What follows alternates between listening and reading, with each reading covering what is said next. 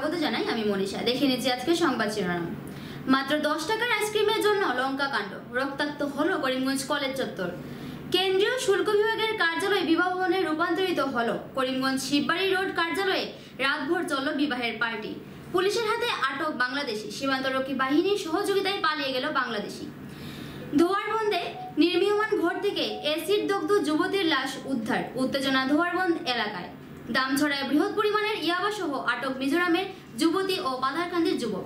BJP দলের আভ্যন্তরীণ শৃঙ্খলা অন্যান্য দল থেকে ভালো বলে দাবি করিমগঞ্জ জেলা বিজেপি সভাপতি সুব্রত ভট্টাচার্যের। কাছাড়ের উধারবন্দে ছোট ভাইয়ের ধারালো অস্ত্রের আঘাতে মৃত্যু বড় ভাইয়ের, থানায় মামলা দায়ের। আলগাপুর বিধানসভার নাম কর্তনের চক্রান্তে জড়িত থাকার অভিযোগ কাটলিছড়ার বিধায়ক সুজামের বিরুদ্ধে। আলগাপুরে জ্বলল কুশপুতুল। 3 দফা দাবি নিয়ে করিমগঞ্জে উত্তাল প্রতিবাদ মধ্যাহ্নভোজন কর্মচারী ইউনিয়নের। 5 গ্রাম ধলেশ্বর সংলগ্ন বাগমারা উত্তর কাঞ্চনপুর বাইপাসে দুটি যাত্রীবাহী ট্রেভেলারের মুখোমুখি সংঘর্ষে আহত অনেক যাত্রী।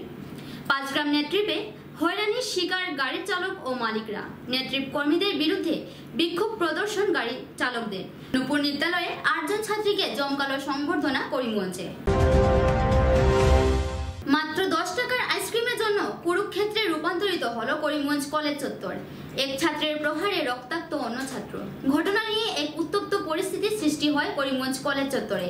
সঙ্গে সঙ্গে আহত ছাত্রকে করিমগঞ্জ সরকারি চিকিৎসালয়ে নিয়ে আসা হয়। জানা গেছে ছেলেটির মুখমণ্ডলে 6টি সেলাই দিতে হয়েছে। উচ্চ মাধ্যমিক বাণিজ্য শাখার 2য় বর্ষের ছাত্র বিপ্রজিৎ দাস অন্যান্য দিনের মতো কলেজে গিয়ে আইসক্রিম খাওয়ার সময় প্রণজিৎ আচার্য নামের অন্য এক সহপাঠী তাকেও একটি আইসক্রিম দেওয়ার কথা বললে সে দেবে না বললে তা নিয়ে কথা কাটাকাটি হয় ও মারপিটের ঘটনা সংঘটিত হয়। বর্তমানে তার শারীরিক অবস্থা সংকটমুক্ত বলে জানা গেছে। ঘটনা নিয়ে কলেজ কর্তৃপক্ষ কি ব্যবস্থা গ্রহণ করে তা হবে লক্ষণীয়। ও হে কইছিল আমরা আইসক্রিম খাওয়াতে আসলাম, তো হে কইছে আমরা একটু টেস্ট করা। আমি কইছি তোর হইতো না, তুই খাইতে পারতে না। ও ওটা লিয়ে তারপরে কে মেরেছে তোমাকে? কোন ইয়ারের ছাত্র? Second year. তুমি কোন ইয়ারের? এইটা সেকেন্ড ইয়ার। কি নিয়ে বসটা কি নিয়ে হয়েছিল? তার জন্য কি তোমাকে মেরে দিয়েছে? চাওক, এইটো মই কি ক'ম, আমি আৰু আমাৰ বন্ধুবিলাক আমাৰ হেৰিত আছিলোঁ, আপোনাৰ এডমিশ্যন কমিটিত আছিলোঁ। তো হঠাৎকৈ আমাৰ ওচৰত এটা ফোন আহিছে আমাৰ মোবাইলত, কিবা দুটা ল'ৰাৰ মাজত কাজিয়া লাগিছে আৰু মাৰপিট কৰি এটা উত্তেজনা সৃষ্টি হৈছে। লগত খবৰ পাই মই তাতে গৈছোঁ। গৈ পেলাই দেখিছোঁ কি এক ক্লাছমেট দুটাই এটা আইচক্ৰীম না কি লৈ এটা কাজিয়া লাগিছে। কাজিয়া লগাৰ পাছত এনেকৈ এটা উত্তেজনা সৃষ্টি হৈছে আৰু এটা ল'ৰাই আৰু এটা ল'ৰাক মাৰি মানে হেৰি কৰিলে, ইনজিঅৰ্ড কৰিলে। তাৰ ষ্টিচ 6টা ষ্টিচ লাগিছে। আৰু আপোনাৰ তাৰ পাছত আমি আমাৰ যি কৰিব লগা আছিল, আমি এই ল'ৰাটোক আমি লগত হস্পিটেল প্ৰেৰণ কৰিছোঁ। বন্ধুবিলাকে লৈ গৈছে তাতে। আৰু এই যি ল'ৰাটোৱে মাৰিছে তেওঁ অকণমান ইনজিঅৰ্ড হৈছে। তাক লৈ আমি অধ্যক্ষ ডাঙৰীয়া, আমাৰ করিমগঞ্জ কলেজৰ মাননীয় অধ্যক্ষ তাৰ ওচৰত লৈ গৈছোঁ। আমাৰ অধ্যক্ষ ডাঙৰীয়াই এইটো শুনিছে। শুনাৰ পাছত তেওঁ যি কৰিব লগা আছে একশ্যন ল'ব বুলি বিচাৰিছে। গাৰ্জিয়ান কল হ'ব, সেইটো লৈ একো নাই। তাৰ পাছত সি ল'ৰাটোৰো গাৰ্জিয়ান আহিছে। আহি পেলাই এতিয়া ষ্টিচ কৰি পেলাই ডক্টৰৰ লগতো আমাৰ কথা হ'ল। ইঞ্জুৰি হৈছে কিন্তু ইমান মেজৰ ইঞ্জুৰিও হোৱা নাই। ষ্টিচ লাগিছে কিন্তু ইমান মেজৰ ইঞ্জুৰি হোৱা নাই, চকুৰ ইঞ্জুৰিটো হোৱা নাই। ষ্টিচ কৰি দিছে। আৰু আইচক্ৰীমৰ দামটো কিমান আছিলে? আইচক্ৰীমৰ দামটো কিমান হ'ব? 10 টকাকৈ 20 টকা হ'ব। এইটো লৈ এটা বাচ্চা ল'ৰাবিলাক কাজিয়া কৰিছে। এইটো আমি কি ক'ম আৰু কওক। আমাৰ যিটো আছে, আমি লগত আহি কাজিয়া যিটো চলিব লগা আছিলে এইটো আমি বন্ধ কৰাইছোঁ। কৰাই কিনে এটা ল'ৰাক ৰেস্কিউ। ল'ৰাজনৰ নাম কি? যিজন ল'ৰা আঘাতপ্ৰাপ্ত হৈছে? বিপ্ৰজিৎ দাস আৰু HS ছেকেণ্ড ইয়াৰৰ। যোনে মাৰিছে সিহঁতিও HS ছেকেণ্ড ইয়াৰৰ কমাৰ্চেই হ'ব পাৰে। প্ৰণজিৎ আচাৰ্য বুলি কৈছে নাম। আমাৰ অধ্যক্ষ ডাঙৰীয়াই মেটাৰটো চাই আছে, তেওঁ চাই দিব বুলি কৈছে। দেশের নিরাপত্তায় চরম গাফিলতি সীমান্তরক্ষী বাহিনী। পুলিশের হাতে আটক হওয়া বাংলাদেশি পালিয়ে গেল সীমান্তরক্ষী বাহিনীর হাত থেকে। ঘটনা দক্ষিণ করিমগঞ্জ সমষ্টির বালিয়া সীমান্তে। সোমবার ভোররাতে গোপন সূত্রের ভিত্তিতে খবর পেয়ে নিলামবাজার থানার ওসি দীপজ্যোতি মালাকার সীমান্তে অভিযানে নেমে মহিষসহ এক বাংলাদেশি দুষ্কৃতীকে আটক করতে সক্ষম হন, যদিও অন্যরা পালিয়ে যেতে সক্ষম হয়। পুলিশ বাংলাদেশি দুষ্কৃতীকে সীমান্তরক্ষী বাহিনীর হাতে সমঝে দিয়ে অন্যদের ধরতে অভিযান চালায়। ফিরে এসে বাংলাদেশি দুষ্কৃতীকে সমঝে দেওয়ার কথা বললে বাংলাদেশি দুষ্কৃতী পালিয়ে গেছে বলে জানায় বিএসএফ। ঘটনা সোমবার ভোররাত 2:30 নাগাদ। ঠিক সেই সময় পুলিশের কাছে খবর আসে আরো কিছু বাংলাদেশি বাড়িগ্রাম এলাকার এক গরু বাজার থেকে গরু ক্রয় করে নিয়ে যাচ্ছে। সীমান্ত অতিক্রম করার জন্য সীমান্তে আত্মগোপন করে আছে। খবর পেয়ে পুলিশ দলবল নিয়ে পুনরায় অভিযানে গেলে উপেন্দ্র ত্রিপাঠী নামের এক বিএসএফ কর্মী আগ্নেয়াস্ত্র উঁচিয়ে ধরে পুলিশকে হুমকি দেন, সীমান্তে প্রবেশ করলে গুলি করা হবে। ঠিক তখনই বাংলাদেশি দুষ্কৃতীরা পুলিশকে টাটা বাই বাই করে সীমান্ত অতিক্রম করে পালিয়ে যায়। বাংলাদেশিদের হাত থেকে জব্দ হওয়া মহিষ বর্তমানে ফুলকান্দি বিএসএফ এর হাতে রয়েছে। এই ঘটনা নিয়ে হইচই শুরু হয়েছে। ইতিমধ্যে পুলিশ সুপার পার্থপ্রতিম দাস ঘটনাস্থলে উপস্থিত হয়ে তদন্ত প্রক্রিয়া চালিয়ে যাচ্ছেন। সীমান্তরক্ষী বাহিনীর পক্ষ থেকে ঘটনা নিয়ে এখন পর্যন্ত কোনো স্পষ্টীকরণ দেওয়া হয়নি। কেন্দ্রীয় সরকারের কার্যালয় পরিণত হলো বিবাহ ভবনে, এমনই এক আজব কাণ্ড সংঘটিত হয়েছে করিমগঞ্জে। ধুবড়ির পর এবার করিমগঞ্জেও সরকারি কার্যালয়ে অনুষ্ঠিত হলো বিবাহের অভ্যর্থনা অনুষ্ঠান। সোমবার রাতে করিমগঞ্জ শুল্ক বিভাগের কার্যালয় বিবাহ ভবনে রূপান্তরিত হয়ে পড়ে। শহরের শিববাড়ি রোডে কেশব ঘোষের বিবাহের অভ্যর্থনা অনুষ্ঠানটি গুরুত্বপূর্ণ এই কার্যালয়ে অনুষ্ঠিত হয়। শুল্ক বিভাগের উপায়ুক্তের এই কার্যালয়ের দায়িত্বে 6টি জেলা আছে। এমন একটি কার্যালয় রাত হতেই বিবাহ ভবনে রূপান্তরিত হয়ে যাওয়া কতটুকু গ্রহণযোগ্য? কার্যালয়ের ভেতরেই কেশব ঘোষের আত্মীয় স্বজনের সাথে সাথে কার্যালয়ের কর্মীরাও উদরপূর্তি করে নৈশভোজ করলেন। এই নিয়ে সকালে সাংবাদিকরা কার্যালয়ে উপস্থিত হতেই টনক নড়ে সবার। তড়ঘড়ি প্যান্ডেল ভাঙার কাজ শুরু হয়ে যায়। কার্যালয়ের কর্মচারীরা উপস্থিত থাকলেও শুল্ক বিভাগের উপায়ুক্ত অনুপস্থিত ছিলেন। কার্যালয়ে কার অনুমতিতে বিবাহের অভ্যর্থনা অনুষ্ঠান হচ্ছিল সে নিয়ে মুখ খুলতে নারাজ অফিসের কর্মচারীরা। ঘটনাটি নিয়ে শহরের বিভিন্ন সংগঠনের কর্মীরা বিভাগীয় কর্মকর্তাদের দোষারোপ করার পাশাপাশি সরকারের প্রতিও ক্ষোভ প্রকাশ করেন। শিববাড়ি রোড সেন্ট্রাল কাস্টমসের অফিসে একটা বিয়ের পার্টি হয়েছে, তার ফটো ভিডিও এবং আমরা সব দেখতে পেরেছি। আজকাল গভর্নমেন্ট অফিস, সেন্ট্রাল গভর্নমেন্টের অফিস যদি বিয়ের জন্য, পাবলিকের বিয়ের জন্য ব্যবহৃত হয়, দেখুন সেন্ট্রাল গভর্নমেন্টের অফিস অনেক রকম গভর্নমেন্টের সিক্রেট ডাটা রয়েছে। তার মধ্যে রাত্রেবেলা অফিস স্টাফের সাথে বাইরের লোকজনরা অফিসে যাওয়া আসা করছে। তাতে গভর্নমেন্টের কোনো সিক্রেট ফাইল লিক হলো কিনা, গভর্নমেন্টের কোনো সিক্রেট কাগজ লিক হলো কিনা তারও সন্দেহ থেকে যায়। এই ধরনের ঘটনা খুবই নিন্দনীয় এবং আমি আশা রাখবো যে আমাদের অ্যাডমিনিস্ট্রেশন, সেন্ট্রাল এবং ডিস্ট্রিক্ট দুজনেই যাতে এটার মধ্যে একটা এনকোয়ারি করেন যে এই ধরনের গভর্নমেন্ট প্রিমিসেস কেন অ্যালাউ করা হলো একটা প্রাইভেট পার্টি অ্যারেঞ্জ করার জন্য। কথাটি হচ্ছে যে আজকে একটা central affiliated office, that is custom office, এখানে বিয়ের অনুষ্ঠান কেমন করে হতে পারে সেটা হলো প্রথম প্রশ্ন। আমরা দেখতে পেয়েছি আমাদের আসামের মাননীয় মুখ্যমন্ত্রী যিনি রয়েছেন হেমন্ত বিশ্ব শর্মা মহাশয়, উনি অনেক প্রেস মিটে বলে থাকেন যে কংগ্রেস সরকার তো নাই, কংগ্রেস সরকাৰৰ কংগ্ৰেছৰ যিবিলাক কংগ্ৰেছ ভৱন আছে সেইবিলাক আমি বিবাহ ভবনত রূপান্তরিত করে দিন। কিন্তু বর্তমানে কি দেখা যাচ্ছে, বাস্তবে কি দেখা যাচ্ছে? বাস্তবে দেখা যাচ্ছে এখানে যে সেন্ট্রাল অ্যাফিলিয়েটেড অফিসগুলো আছে এখানের মধ্যে কাস্টম অফিসের মতো একটা অফিস, এটাকে উনি বিবাহ ভবনে রূপান্তরিত করার চেষ্টা করছেন। মানে কাস্টম থেকে পারমিশন আছে, অফিসারের পারমিশন ছাড়া কেমন করে করতে পারে? যদি অফিসারের পারমিশন ছাড়া হয়ে থাকে তার মানে অফিসার দিবানিদ্রায় ছিলেন, খবর নেই, প্রশাসন দিবানিদ্রা দিচ্ছে। তো এটা প্রশাসনের পারমিশন ছাড়া এটা হতেই পারে না। আমার বাড়িতে আমার পারমিশন ছাড়া অনুষ্ঠান হতে পারে না, এক কথায় শেষ।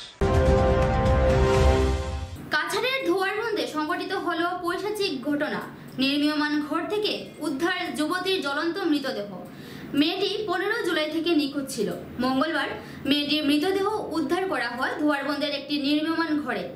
স্থানীয়দের তরফ থেকে সন্দেহ করা হচ্ছে যে কোনো দুর্বৃত্ত মেয়েটিকে ধর্ষণ করে প্রমাণ লোপাটের জন্য অ্যাসিড দিয়ে জ্বলিয়ে হত্যা করেছে। ঘটনাটির খবর পেয়ে স্থানীয় পুলিশ ঘটনাস্থলে উপস্থিত হয়ে মৃতদেহটি উদ্ধার করে মরণোত্তর পরীক্ষার জন্য শিলচর মেডিকেল কলেজে প্রেরণ করেছে। ঘটনাটি নিয়ে ধোয়ারবন্দে ব্যাপক উত্তেজনার সৃষ্টি হয়েছে। 5 গ্রাম ধলেশ্বর সংলগ্ন বাগমারা উত্তর কাঞ্চনপুর বাইপাসে ভয়ঙ্কর দুর্ঘটনা। দুটি যাত্রীবাহী ট্রাভেলারের মধ্যে সংঘর্ষে আহত বহু যাত্রী। হাইলাকান্দির দিক থেকে শিলচর অভিমুখে যাওয়া দুটি ট্রাভেলার গাড়ি একসাথে ডিভাইজারের ভেতরে ঢুকে একটি অপরটিকে বেপরোয়াভাবে ওভারটেক করার সময় এই দুর্ঘটনাটি সংঘটিত হয়।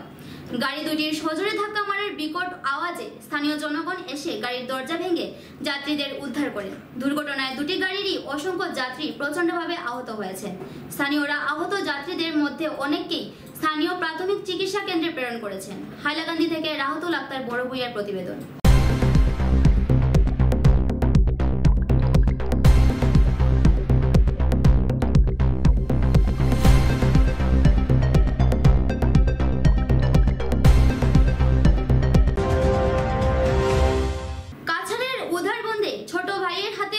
বড় ভাই পারিবারিক ঝগড়ার ভয়ঙ্কর পরিণতি সংঘটিত হলো কাছাড় জেলার উধারবন্দের মহাদেব বাড়ি সংলগ্ন এলাকায়।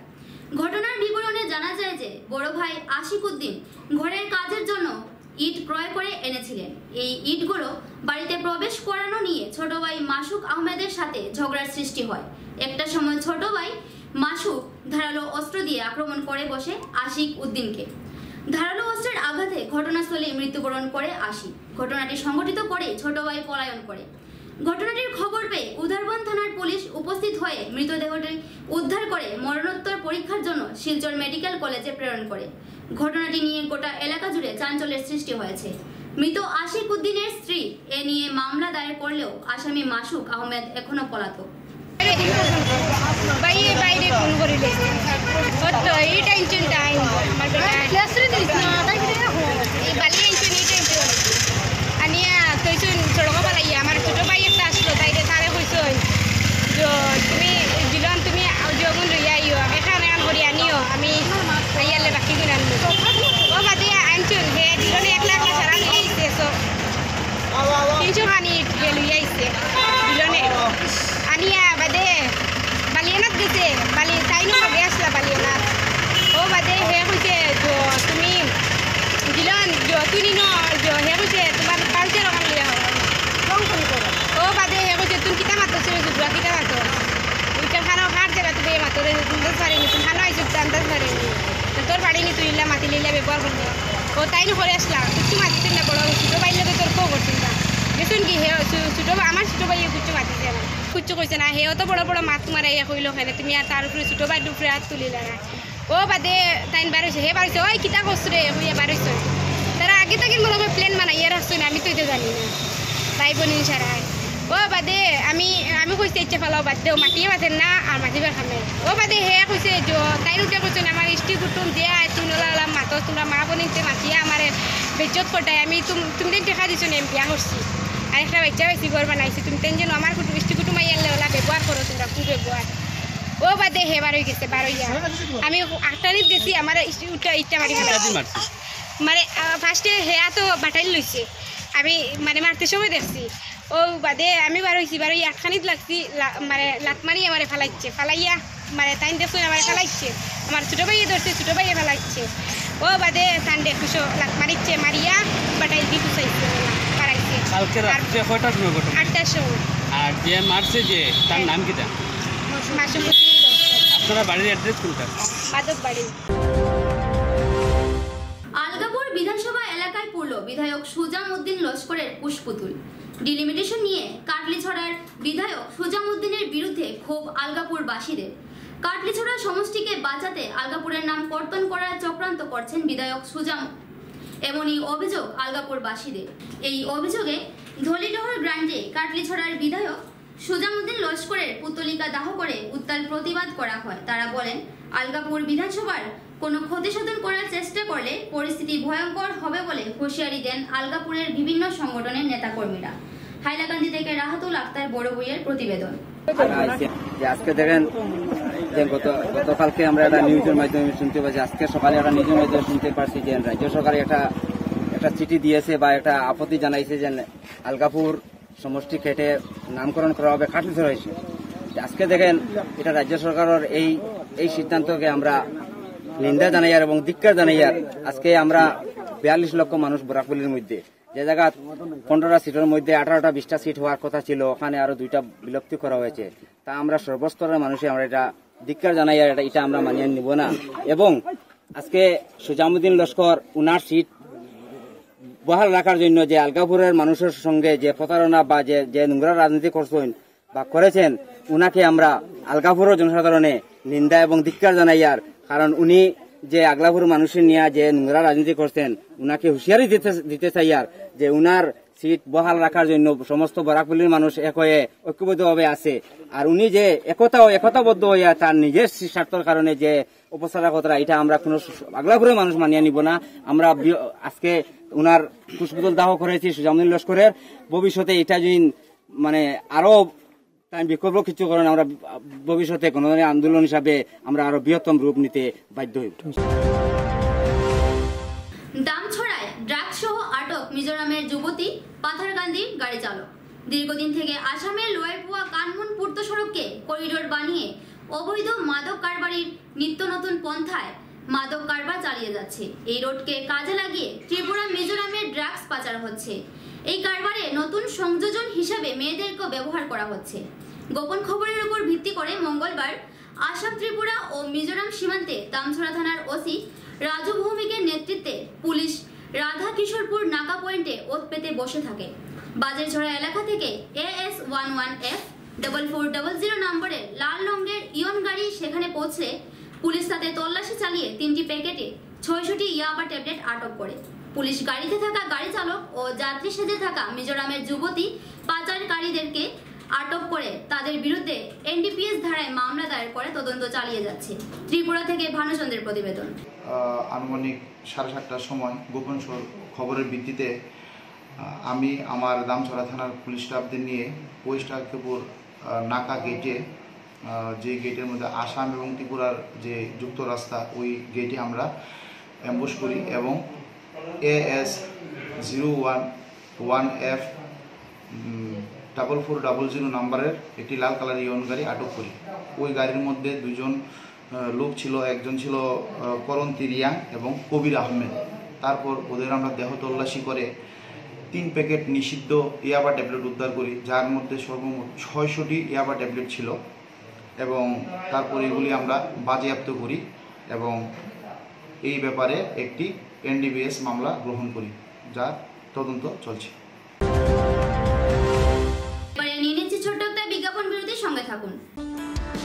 আপনি কি করিমগঞ্জ শহরে বিশুদ্ধ নিরামিষ হোটেল খুঁজছেন? তাহলে এখন আর চিন্তা নেই। করিমগঞ্জ শহরে এবার আপনার মন মতো বিশুদ্ধ নিরামিষ খাবারের সম্ভার নিয়ে উপস্থিত হলো প্রভু জগন্নাথ ভোজনালয়। পারিবারিক স্বাদে নিরামিষ খাবারের নির্ভরযোগ্য প্রতিষ্ঠান প্রভু জগন্নাথ ভোজনালয়। আমাদের ঠিকানা স্টেশন রোড, করিমগঞ্জ কলেজের নিকটবর্তী স্থানে। যোগাযোগ নম্বর 99542818 8473945827।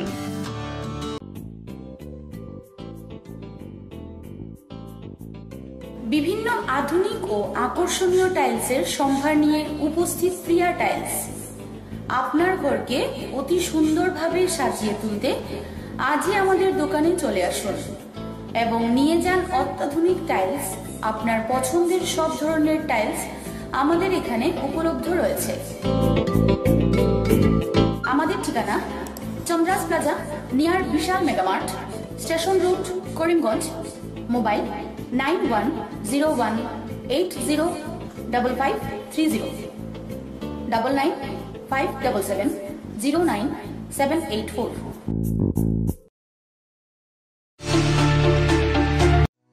আপনি কি শ্বাসকষ্ট, বুকে ব্যথা, পিঠে ও কোমরে যন্ত্রণা, হাতে পায়ে ঝিনঝিন করা, মাথা ব্যথা সহ হার্ট বাইপাস সার্জারি, কিডনিজনিত বিভিন্ন রোগে ভুগছেন? তাহলে আর চিন্তা নেই। এবার থেকে করিমগঞ্জের নিউ লাইফলাইন হসপিটাল এ আয়ুষন্দ্রা সুপার স্পেশালিটি হসপিটাল গুয়াহাটির বিশেষজ্ঞ ডাক্তাররা রোগী দেখতে করিমগঞ্জে উপস্থিত হবেন। 12 মার্চ রোগী দেখবেন ডক্টর সিমরনজিৎ সিং। 14 মার্চ রোগী দেখবেন হৃদরোগ বিশেষজ্ঞ ডক্টর আদিত্য ভাস্কর। 15 এবং 16 মার্চ রোগী দেখবেন ডক্টর বি শ্রী হর্ষা। রোগী দেখতে করিমগঞ্জে উপস্থিত হবেন। আমাদের ঠিকানা new lifeline hospital and research centre. অগ্রিম বুকিংয়ের জন্য যোগাযোগ করুন 7399195391 9678806896 9854135470। আনন্দ সংবাদ, আনন্দ সংবাদ। করিমগঞ্জে এই প্রথম 3D সিটি স্ক্যানের সুবিধা নিয়ে এলো করিমগঞ্জ হেলথ সিটি, বনমালী রোড, করিমগঞ্জ। পুরো শরীর 3D সিটি স্ক্যানের সুবিধা এখন পাচ্ছেন করিমগঞ্জে। আন্তর্জাতিকভাবে বিখ্যাত ডাক্তার দ্বারা রিপোর্ট। 3D সিটি স্ক্যানের জন্য যোগাযোগ করুন telephone 03843260705, mobile 9678033047। Karimganj health city, বনমালী রোড, করিমগঞ্জ আপনাদের সেবায় নিয়োজিত।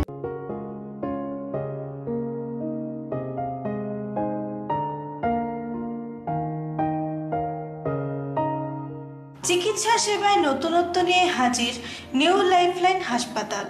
অত্যাধুনিক প্রযুক্তিতে এখানে pinhole surgery, gallbladder, appendix surgery করা হয়। শিলচর মেডিকেল কলেজের সার্জারি বিভাগের অতিরিক্ত প্রফেসর ডক্টর RC শ্যাম সার্জারিগুলি করবেন। তাছাড়া তিনি প্রতি শনিবার বিকেল 3টে থেকে OPD-তে রোগী দেখবেন।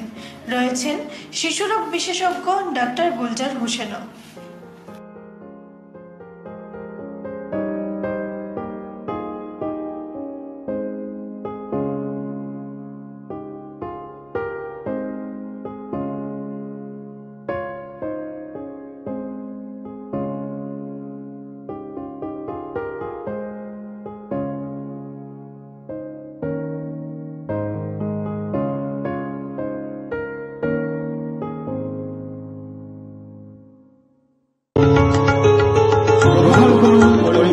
হোলসেল কোঅপারেটিভ স্টোর্স তথা সহচরীর আন্তরিক অভিনন্দন। করিমগঞ্জ হোলসেল কোঅপারেটিভ স্টোর্সের নিয়ন্ত্রণাধীন স্টেশন রোডস্থ বিভাগীয় বিপণী সহচরী নতুন উদ্যোগে সমৃদ্ধ হয়ে জনগণের সেবায় এগিয়ে এসেছে। তুলনামূলক কম মূল্যে নিত্য প্রয়োজনীয় দ্রব্য সামগ্রীর যোগান অব্যাহত রাখতে সহচরী কর্তৃপক্ষ বদ্ধপরিকর। জেলার সমবায় আন্দোলনকে জোরদার করে তোলার ক্ষেত্রে করিমগঞ্জ হোলসেল কোঅপারেটিভ স্টোর্স তথা সহচরী কর্তৃপক্ষ সকলের আন্তরিক ও সক্রিয় সহযোগিতা কামনা করে নতুন আঙ্গিকে বাস্তব পরিকল্পনা নিয়ে সহচরী স্টেশন রোড, করিমগঞ্জ আপনাদের সেবায় সদা প্রস্তুত। বিজেপি দলের আভ্যন্তরীণ শৃঙ্খলা অন্যান্য রাজনৈতিক দল থেকে বেশি বলে উল্লেখ করলেন করিমগঞ্জ জেলা বিজেপি সভাপতি সুব্রত ভট্টাচার্য। মঙ্গলবার এক সাংবাদিক বৈঠক ডেকে বিভিন্ন সংবাদ মাধ্যমে পুরো কমিশনারদের নিয়ে বৈঠকে বিজেপি অফিস উত্তপ্ত সংক্রান্ত নিউজের খণ্ডন করে তিনি বলেন, সোমবার দলের একটি রুটিন বৈঠক ছিল। সেই বৈঠকে দলের সকল বরিষ্ঠ কার্যকর্তারা উপস্থিত ছিলেন। সেই বৈঠকে দলের সকল পুরো কমিশনাররাও উপস্থিত ছিলেন বলে তিনি জানান। সুব্রত ভট্টাচার্য বলেন, সরকারি কাজ নিয়ে দলের ভেতরে আভ্যন্তরীণ অসন্তুষ্ট নেই। দলের যারা ঠিকাদারি অতীত থেকে করে আসছেন তারা সরকারি নিয়ম অনুযায়ী কাজ করতেই পারেন। যারা দলের নন এমন ব্যক্তিরাও বর্তমানে কাজ করছেন। সরকারি কাজ তার নিয়ম মাফিক চলবে বলে তিনি জানান। সোমবার তারা করিমগঞ্জ পৌরসভাকে কিভাবে আগামী দিনে সুচারুরূপে পরিচালনা করা যায়, শহরের নাগরিকদের অভাব অভিযোগ লাঘব করার চেষ্টায় তারা সচেষ্ট থেকে করিমগঞ্জকে আগামী 5 বছরে সুন্দর করিমগঞ্জ বানাতে কি কি উদ্যোগ গ্রহণ করা হবে তা নিয়ে সোমবারের দলীয় বৈঠকে বিস্তর আলোচনা হয়েছে বলে তিনি জানান। দলের পক্ষ থেকে আপনাদেরকে স্বাগত জানাচ্ছি। আমরা সবাই জানি যে নির্বাচন আয়োগ করতে যে পুনর্বিন্যাস প্রক্রিয়া চলছে এবং ইতিমধ্যে খসড়া প্রকাশ পেয়েছে। সেই খসড়া প্রকাশ পাওয়ার পর ইতিমধ্যে ভারতীয় জনতা পার্টি করিমগঞ্জ জেলার পক্ষ থেকে আমরা এই খসড়ার উপরে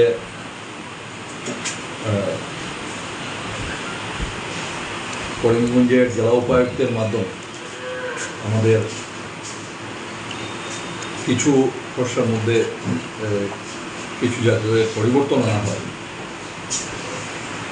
সেই উপলক্ষে আমরা কিছু পরিবর্তন চেয়ে আমরা স্মারকপত্র দিয়েছি ইতিমধ্যে। আমরা যে দাবিগুলো পেশ করেছি সেগুলো ইতিমধ্যে আমরা করিমগঞ্জে শ্রদ্ধেয় সাংবাদিক বন্ধুদের আহ্বান করে সাংবাদিক বৈঠকের মাধ্যমে আমরা জনসাধারণের উদ্দেশ্যে তুলে ধরেছি। আমরা ভারতীয় জনতা পার্টি করিমগঞ্জ জেলার পক্ষ থেকে আজকের দিনে শ্রদ্ধেয় সাংবাদিক বন্ধুদের মাধ্যমে করিমগঞ্জ জেলার শুধু নাগরিকগণকে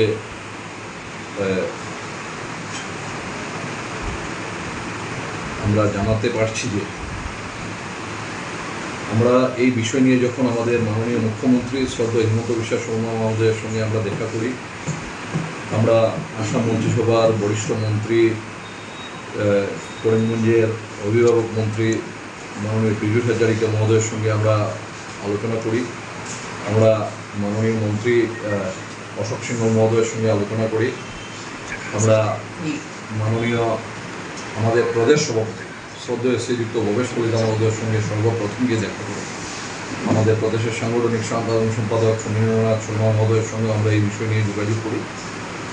আমরা যে দাবিগুলো ছিল তার মধ্যে একটি অন্যতম দাবি ছিল খসড়ায় প্রকাশিত বিভিন্ন বিধানসভা সমষ্টির যে নামকরণ যেগুলো করা হয়েছে সেই নামকরণগুলোর মধ্যে করিমগঞ্জের নাগরিকদের মধ্য থেকে এবং ভারতীয় জনতা পার্টির কর্মকর্তাদের মাধ্যমে বিভিন্ন বিধানসভা সমষ্টিতে আমাদের যে মণ্ডল আছে সেই মণ্ডল সভাপতিদের মাধ্যমে মণ্ডলের কার্যকর্তাদের মাধ্যমে আমাদের কাছে দাবি এসেছিল তাদের সামর্থ্য অনুযায়ী সেগুলো পূরণ করার চেষ্টা করবেন, এটাই স্বাভাবিক আছে। এবং সেগুলো নিয়ে কোনো সময় কোনো ওয়ার্ডে কিছুটা বেশি কাজ হয়েছে, কোনো ওয়ার্ডে কিছুটা কম হয়েছে, আরও করার প্রয়োজন আছে, সেই বিষয়গুলো উত্থাপন হয় স্বাভাবিক আছে। আজ থেকে কিছুদিন পূর্বে বিভিন্ন পৌরসভা কেন্দ্রিক বিভিন্ন কাজ পরিচালনা করার জন্য যে উপসমিতিগুলো তৈরি হয়েছিল সেই উপসমিতিগুলো মধ্যে কিছু কিছু কমিশনারদের উপরে দায়িত্ব ছিল আহ্বায়ক হিসাবে। ওই উপসমিতিগুলোতে আহ্বায়কদেরকে সহযোগিতা করার জন্য বাকি পৌর কমিশনারদের সহযোগিতার দায়িত্ব ছিল, কাজ চলছিল। কিছু পৌর কমিশনারদের দ্বারা ওই সময় দিয়ে ওঠা সম্ভব হচ্ছিল না। কিছু কিছু জায়গায় ওই জায়গা থেকে অন্য জায়গায় দায়িত্ব থাকলে ওনাদের দ্বারা কাজ করার সুবিধা আছে। কিছু সময় দেখা গেছে ওই উপসমিতি যতটুকু সহযোগিতা পাওয়ার দরকার ছিল ততটুকু সহযোগিতা পাচ্ছে না, এরকম বিভিন্ন বিষয় ঘটেই স্বাভাবিক আছে। সেগুলো নিয়ে আজ থেকে কিছুদিন পূর্বে পৌর কমিশনাররা পৌরপতির সঙ্গে সাক্ষাৎ করে কয়েকজন পৌর কমিশনার মিলে তাদের এটা লিখিত আকারে তারা সেটার মধ্যে তাদের একটা সিদ্ধান্ত জানিয়েছিলেন এবং পরবর্তীতে সেটা সংবাদ মাধ্যমে আসে, সংবাদ মাধ্যমের দ্বারা করিমগঞ্জের নাগরিকদের কাছে পৌঁছায় এবং বেশ কিছুদিন যাবৎ সেই বিষয়ের উপরে বিভিন্নভাবে কিছু বক্তব্য উঠে আসে। আর সবথেকে বেশি যে বিষয়টা হচ্ছে এবং এই ঘটনা প্রবাহে যে সকল শ্রদ্ধেয় নাগরিকরা যে পাঁচগ্রাম নেতৃত্ব শাখার বিরুদ্ধে উত্তাল প্রতিবাদ করিমগঞ্জ ও হাইলাকান্দি জেলার গাড়ির চালকদের। গাড়ির ফিটনেস ঠিক করাতে এসে নেতৃত্বের পাঁচগ্রাম শাখার চূড়ান্ত অসুবিধায় পড়তে হচ্ছে বলে অভিযোগ দুই জেলার গাড়ি চালক ও মালিকদের। এই প্রত্যেকদিন হয়রানি আমরা মানছি না, মানব রাস্তাঘাটে হয়রানি আমরা মানছি না, মানব প্রত্যেকদিন আমাদের রাস্তাঘাটে হয়রানি মানছি না, মানব। সপ্তাহে দুদিন এই নেতৃত্বের পাঁচগ্রাম শাখায় গাড়ির ফিটনেস তৈরির নিয়ম চালু করা হলেও বিভিন্ন কারিগরি সমস্যা দেখিয়ে দূর দূরান্ত থেকে আসা গাড়ির চালকদের হয়রানি করার অভিযোগ নেতৃত্ব কর্মীদের বিরুদ্ধে। মঙ্গলবার গাড়ির ফিটনেস বানাতে এসে পাঁচগ্রাম শাখায় কোনো কর্মী না থাকায় এক সময় ক্ষুব্ধ গাড়ি চালকরা নেতৃত্বের বিরুদ্ধে বিক্ষোভ দেখাতে শুরু করেন। ওটাও আজকে ৬-৭ দিন থেকে এই পাঁচগ্রাম পেপার মিলের সামনে ওখানে গাড়ি ফিটনেস করা হয়। ড্রাইভার কাটলি ছড়া গাড়মুড়া ফাতারকান্দি ধদিক থেকে গাড়ি লাইয়া মানে আইন পাঁচগ্রাম ১৫০০, ১৫০০, ২০০০ টাকার তেল জ্বালাইয়া তাও রাত্রে ৩টার সময় লাইনও খাড়া হইতে লাগে। ৩টার সময় খাড়া হইয়া একদিন গাড়ি আমার গাড়িও আছে, আরেকবার আমি এই ফটো মারাইয়া নিছি। ফটো মারাইতে সময় কইছেন চেজিস নাম্বার আইছে না, গাড়ি ফিটনেস হইছে না। আজকে লাগে 5 দিন বন্ধ আমার গাড়ি। এখন আজকে আইছি, আজকে ফোনি নেটিভর মানুষ আইতে মাত্রা না, এমবিআই স্যার কইতে পারি না আইতরা কিনা, কোন নেটিভর মানুষ আইতে মাত্রা না, খার বলে ডেলিভারিও। ডেলিভারি লাগে অতজন ড্রাইভার মানে অতটা গাড়ির মালিক ড্রাইভার আছেন সব মানে ইনো মানে আনা জুয়ে আইছেন সব তো ফেট পিট কোন জায়গা থেকে গেল ড্রাইভার? এখন গাড়মুরা আছেন তো সব ড্রাইভার আছেন, আমি রাতাবাড়ি লোকাল খেও নাই। কিটা গাড়ি গাড়ি কিটা কিটা গাড়ি ট্রাক আছে, টিপার আছে, অটো আছে, ট্রাভেলার আছে, ট্রেডকারও আছে, সব গাড়ি আছে। এখানে গাড়ি ফিটনেস বানানো হয়, সব গাড়ির ফিটনেস বানানো হয়। ফিটনেসর লাগিয়া আজকে কতদিন করছেন আপনারা? আমি আজকে লাগাইয়া প্রায় 60 দিন হইছে। কিটা সমস্যা কিটা কোন ধরনের সমস্যা? আমরা গাড়ি চালাতে ফিটনেস না থাকার কারণে আমরা বহুত রাস্তাঘাটে বহুত সমস্যা, এমবিএস এর আমরা ধরা করেন এর লাগে আমরা ফিটনেস বানানির লাগে আমরা ওখানে আইছি। সকাল 4:30টার সময় আমরা ঘর থেকে বার হয়েছি, ওখানে আইয়া হামাইছি 6টার সময়। 6টার সময় হামানির পরে এরপরেও তো যে লম্বা সিরিয়াল আছে, কিন্তু এখন কোনো সময় আইয়া আমরা যে সময় গিয়া চেকিং উঠিল গাড়ি সব ওকে হওয়ার পরে কইবা চেসিস নাম্বার হয়েছে না, তারপরে কইবা কোনো সময় কইবা যে গাড়িটা এসএলডি আপডেট নাই, ওই সব হেরানি হইতে হয় আমরা। কারণ আমরা 60 দিন হয়েছে সমস্যা, প্রত্যেক দিন আমরা 1100-1200 টাকা 1500 টাকা তেল ভর দিয়ে আমরা আইতে লাগে।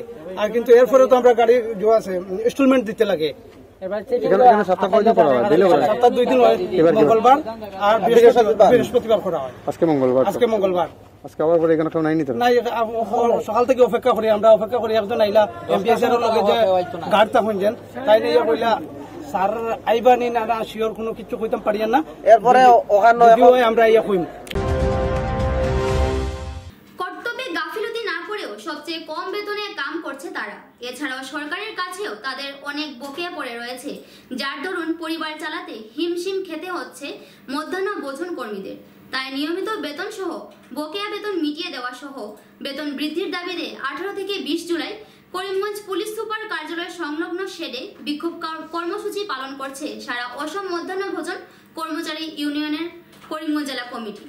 ধর্ণা মঞ্চ থেকে তারা বলেন, হাড় ভাঙ্গা খাটুনির পরও মাসের শেষে তাদের বেতন অনেক কম, এমনকি তাদের বেতন অনেক সময় পেতেও অনেক অসুবিধার সম্মুখীন হতে হয় তারা তাদের এই ন্যায্য দাবিগুলো নিয়ে দীর্ঘদিন থেকে লড়াই চালিয়ে আসছে বলে তারা জানান।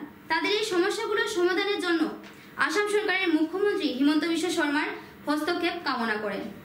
মধ্যাহ্নভোজন কর্মচারী ইউনিয়নের রাজ্যব্যাপী 17 থেকে 20 জুলাই আমরা বিক্ষোভ ধর্ণা আরম্ভ করছি।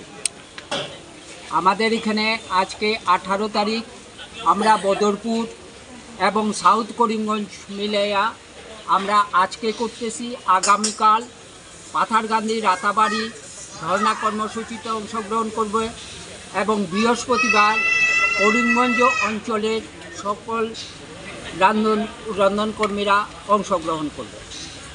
আমাদের মূলত দাবি যে মহিলা রন্ধনকর্মীদের ন্যূনতম বেতন 10,000 টাকা করতে হবে। তাদের বেতন বর্তমানে 1,000 টাকা, 1500 টাকা রাজ্য কমিটির, রাজ্য সরকারের 500 টাকা। এটার কোনো ঠিক ঠিকানা নাই। 6 মাস পরে বা 7 মাস পরে, 8 মাসের পরে তারা খুশি মতন প্রদান করে। আর 1,000 টাকা তাও প্রতি মাসে দেওয়া হয় না, যেখানে ভারতবর্ষের অন্যান্য রাজ্যে 6,000 টাকা, 7,000 টাকা, 8,000 টাকা মধ্যাহ্নভোজন কর্মীদের বেতন, সেখানে আমার আসাম সরকার মাত্র 1,000 টাকা বেতন দিয়ে যায় সারা সাল। তাই আমরা দাবি করছি এদের বেতন 10,000 টাকা করতে হবে। আর করিমগঞ্জ জেলা, আজকে করিমগঞ্জ জেলা সহ 6টা জেলায় এখন পর্যন্ত রন্ধনকর্মীদের কোনো তথ্য গুয়াহাটি অফিসে পৌঁছায় নাই, যার ফলে তাদের বেতনটা আটকে রাখা হয়েছে।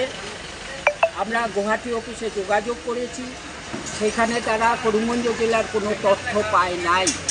এখানে কতটা মিড ডে মিল আছে, কতটা এমই স্কুল আছে, কতটা হাই স্কুল, সেই তথ্য না পাওয়ার ফলে তাদের বেতনটা আটকানো আছে।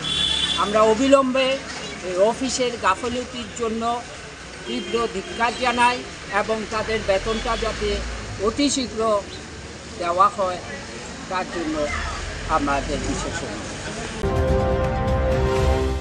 গুয়াহাটির মাঝখোয়ায় নিনাদ আয়োজিত জাতীয় স্তরের অনুষ্ঠানে নৃত্যগুরু ও নৃত্যশ্রী উপাধি লাভকারীদের জমকালো সংবর্ধনা করিমগঞ্জের নূপুর নৃত্যালয়ের 8 জন ছাত্রী গুয়াহাটিতে নিনাদ আয়োজিত অনুষ্ঠানে উজ্জ্বল প্রদর্শন করে মঙ্গলবার শহরে আসে। করিমগঞ্জে পৌঁছার পর তাদেরকে বিভিন্ন সংগঠনের পক্ষ থেকে জমকালো সংবর্ধনা জ্ঞাপন করা হয়।